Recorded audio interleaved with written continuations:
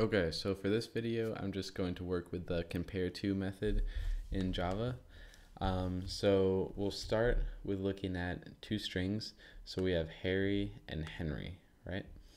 Now, the way it works is if string 1 compared to string 2 is less than 0, then string 1 comes first, okay? And this will output the number you get, and it will make sense after I kind of run through it, but let's just see what we get at the beginning. -4 is the number when you compare these two, and string 1 comes first. Okay, that makes sense because the H's are the same, but A is higher than E in the alphabet. So that's actually where this number comes from, -4, is because E is 4 letters away from A. So A, B, C, D, E, right? Now, if this first letter were to be maybe J, I don't know, we can do Jack, right? Then it compares the first letter and says, okay, J is 2 letters away from H, so H, I, J, right? And string 1 comes first once again. So let's just change this and I don't know, how about Adam? Okay, so 7. So the difference here is 7, and string 2 does in fact come first. Now if I were to switch these, do Adam and Henry, then notice it's a -7 because we were doing string 1 and comparing it to string 2. So that's why it's a negative in this case. And of course, if they're the same name, then they're equal. They're identical is really what I should say. The strings are identical. One interesting thing to note too is that the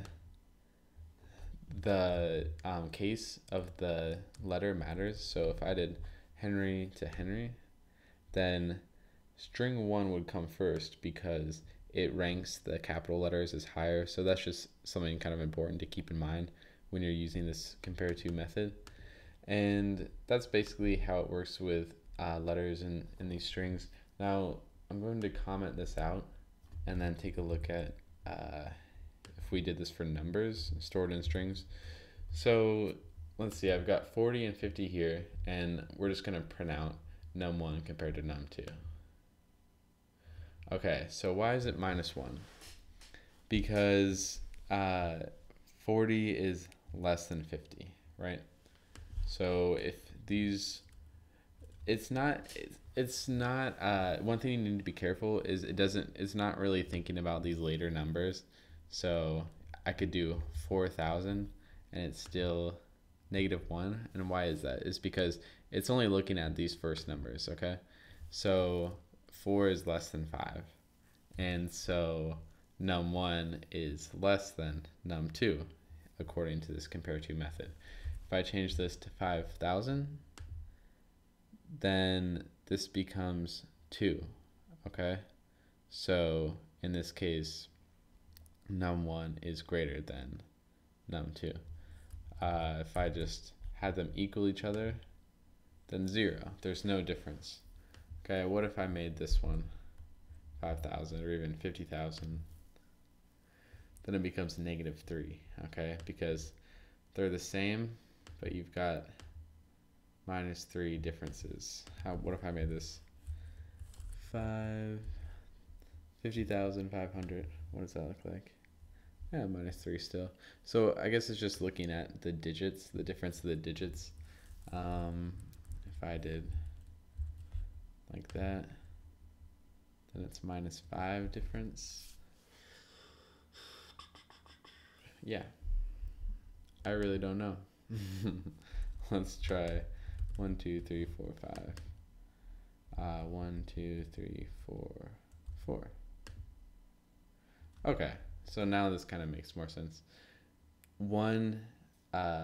There's 1 digit difference here. If these were equal, it should be 0, right? And how about this? I'm thinking -1. Okay, that makes sense. And then what if this was 2? If this were 2, -2, Okay, that's pretty straightforward. So it's just a matter of comparing the numbers. 1 be -3. Okay, so yeah, just keep in mind that the order matters when you're comparing these two things. And let's try a basic one. 100 and 110. What would that look like? -1. Okay, 120 to 110. 1.